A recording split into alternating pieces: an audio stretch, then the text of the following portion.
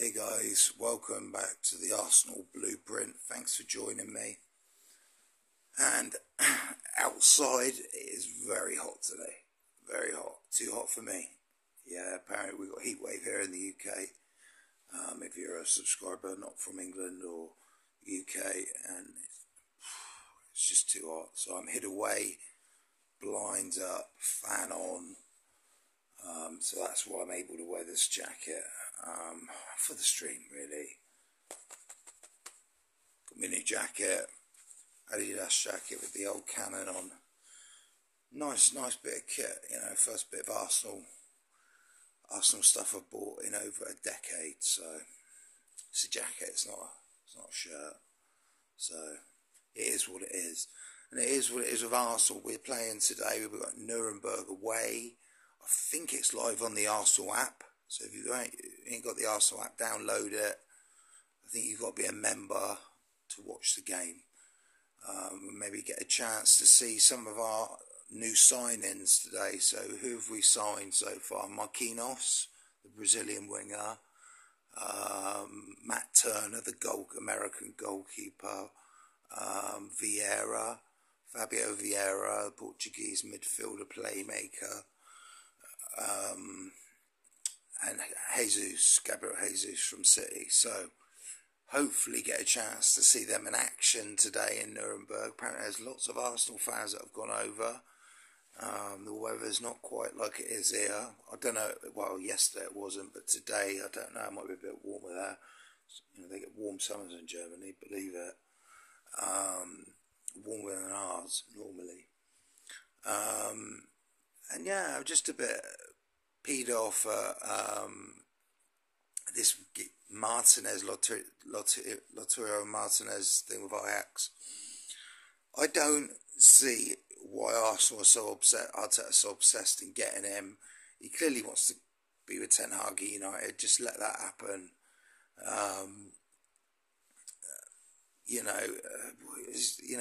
How's that going to affect Gabriel's confidence? We've got Saliba back as well.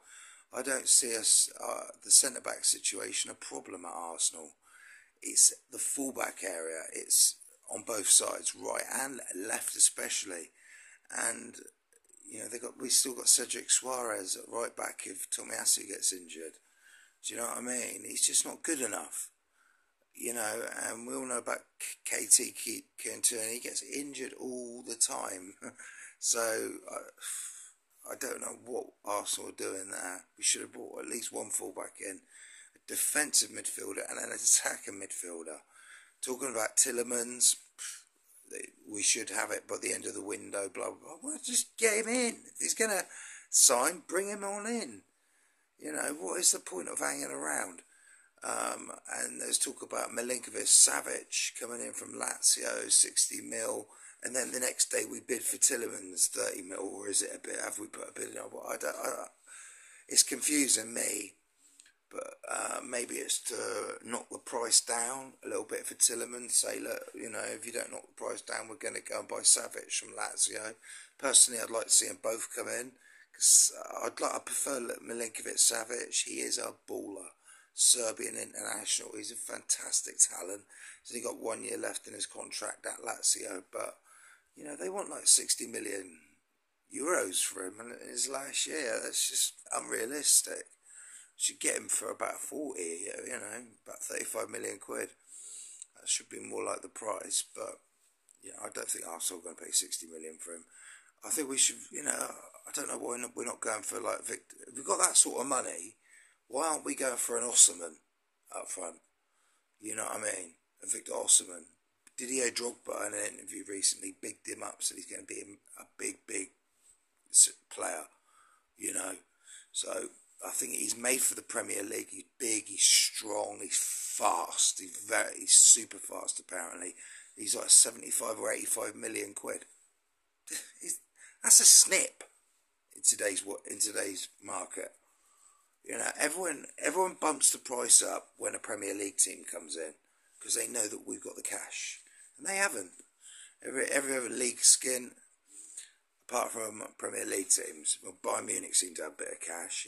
Bayern have always got cash, haven't they? A well-run club. But just a quick one, just to say, still about, just about, and up the Arsenal, and let's try and get these signings over the line. Let's get at least Tillemans in, and I'd like to see Milinkovic-Savic come in, and I'd like to see like an Osman come in. Now, I don't think we need another winger. I think we need another forward. I don't want to see Eddie Nketiah running the line. Why on earth have they given him that contract? I'm dead against it. We should have just let him go. Might be the idea of giving him the contract and then selling him next season. If he doesn't bang in the goals this season, I think Eddie Nketiah will be sold and Arsenal will get a return then on their investment in bringing him through the academy. We can't let our players go for nothing, and they need to sort Saka's contract out. He's only on 30 grand a week. If I was Saka, I'm on 30 grand a week. Look how well he's done. Eddie Nketiah has done nothing, banged in like 5 goals. He's on 70 grand more a week. What must Saka be thinking? Arsenal need to sort his contract out ASAP. Otherwise, he'd be off to Manchester City. Come on, Arsenal, sort it out. Gaspar, and your bloody barbecue. Laters.